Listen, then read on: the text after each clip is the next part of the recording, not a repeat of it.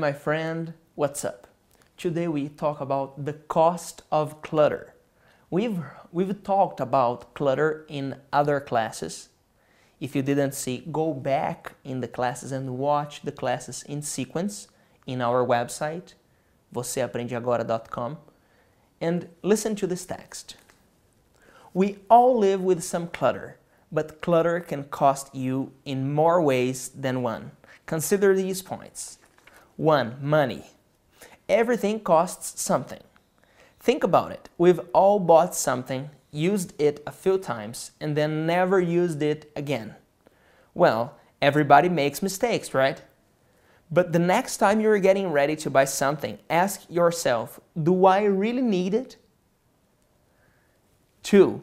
Time. Have you ever spent an hour or more looking through all your stuff for your keys, your wallet, or your watch? Then your clutter is costing you time.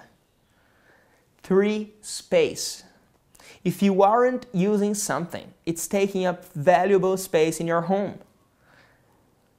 This is space you can use for something you really need or just for living. Number 4, happiness.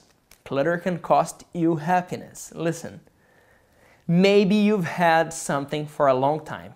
You liked it a lot when you bought it, but now you hate it. So why live with it?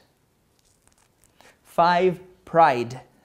Are you embarrassed when someone visits you without an invitation because your home is so messy? Then your clutter is making you feel bad about yourself and is limiting your opportunity to be with friends. Now, I read sentences to you and you tell me if they are true, false, or if it doesn't say according to the text. Listen. You should think carefully before you buy something new. If you often lose things in your home, you may have too much clutter. If you have a messy home, you shouldn't invite your friends there. Now, according to the text, what are the costs of clutter? I told you 5 costs. What are these 5 costs? Go to our website, vocêaprendeagora.com, to check your answers.